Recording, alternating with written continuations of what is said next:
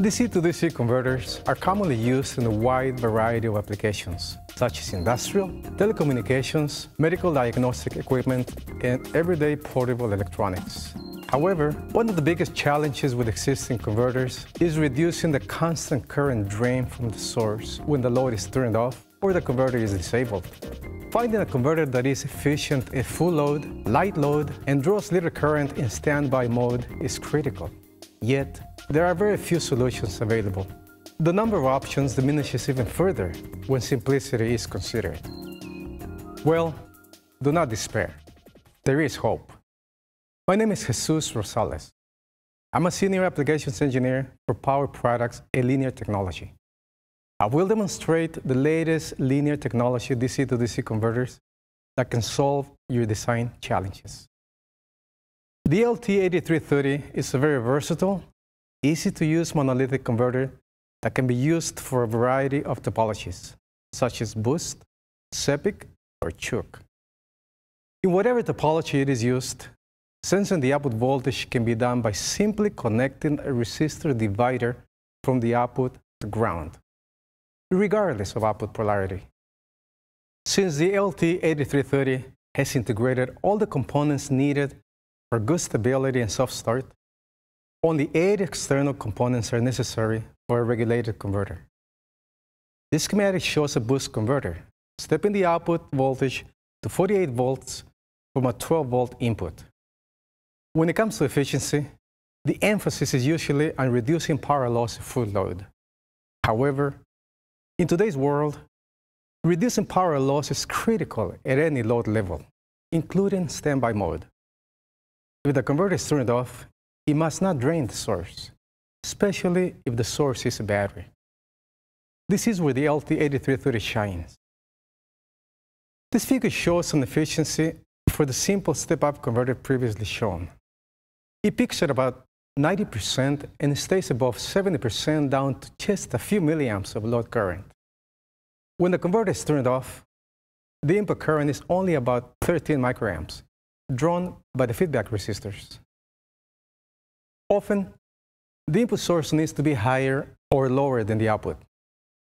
For this situation, a SEPIC converter comes in handy.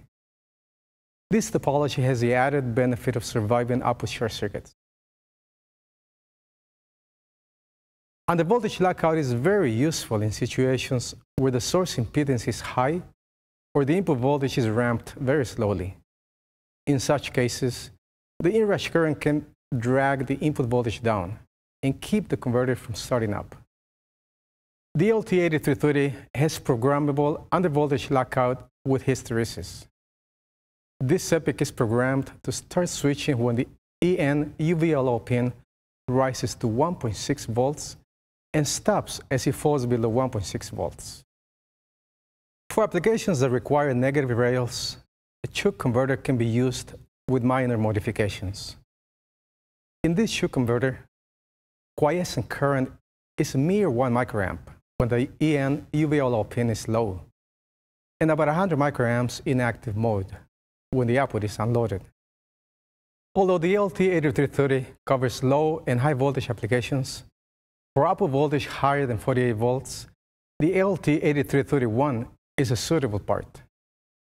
It has an internal 140-volt, 500 milliamp switch and shares many features with the LT8330, but offers more. The LT8331 has programmable soft start, which allows you to vary the switch current by simply changing the value of a capacitor. This will enable you to control inrush current problems. It has the ability to run in different modes. Like the LT8330, it has burst mode operation, but can also run in post-skipping mode or be synchronized to an external clock. While both LT8330 and LT8331 can be used with all the topologies, the LT8331 can be used for flyback converters as well. This schematic shows a 120-volt boost converter with a 36-volt to 72-volt input. With the sync mode pin tied to ground, the converter enters burst mode operation at light loads, where the switching frequency drops progressively as the load is decreased. Burst mode operation helps to maintain very low output ripple at light loads. With just a few more components, a 240-volt application is generated, a simple, high-voltage application.